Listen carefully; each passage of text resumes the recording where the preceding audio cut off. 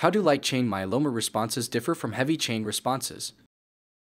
Regarding light chain myeloma versus heavy chain myeloma and the responses, my experience has been that light chains change more rapidly than heavy chains.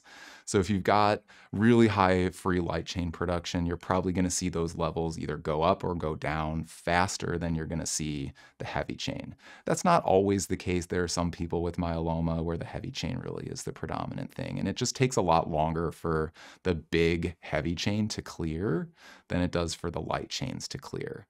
But that doesn't necessarily indicate what's going on with the myeloma cells themselves. All that has to do with is what they're making.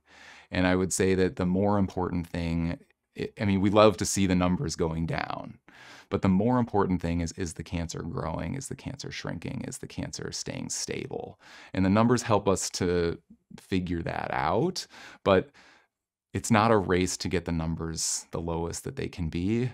The goal is to keep it under control as long as possible. So yes, there's a little bit of a difference, but in the end, there's no big difference between the two types. It's just how quickly the numbers change. Light chain is a little bit more sensitive, and because the half-life of the light chain is very short, so you can monitor light chains quickly, and you can, within 3 to 7 days, you can see changes in the light chains correlating with the response to treatment.